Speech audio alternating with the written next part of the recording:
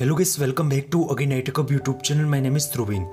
In this video, I will show you how to fix Airprint not working on iPhone after iOS 17 update. Many iPhone users are reporting that Airprint not working since updating to new versions of iOS 17 update. iPhones show AirPrinter names when they select it disappears. Here in this video, I give you some solutions for fixing this issue. Before the starting video, please make sure you subscribe my channel, like, comment and share, and also press the bell icon for the more informative video.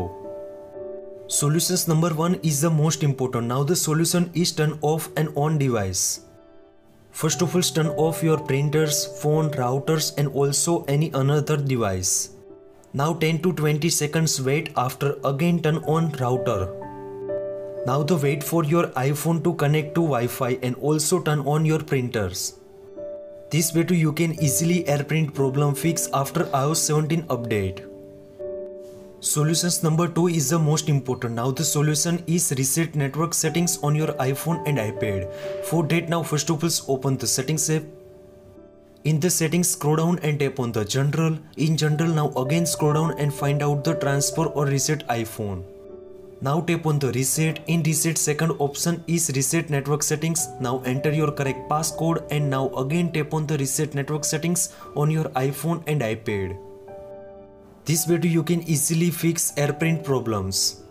Solutions number 3 is turn off VPN on your iPhone and iPad. For that, now first of all open the settings app. In the settings app, now scroll down and tap on the general. In the general, now again scroll down and find out VPN and device management option. Now the first one option is VPN. If the VPN is connected to your iPhone, now please make sure turn off VPN on your iPhone and iPad. Now the fourth and last one solution is the most important. Now the solution is turn on and off aeroplane mode on your iPhone and iPad. Now the first of all open the settings app. In the settings app, first one option is aeroplane mode. Now wait for the 20 to 20 seconds, after again turn off aeroplane mode on your iPhone. These all the solutions too you can easily fix iOS 17 update after AirPrint not working on iPhone. I hope this video helpful for you. Thank you so much. Please subscribe my channel, like, comment and share. Thank you so much. Take care. Bye bye.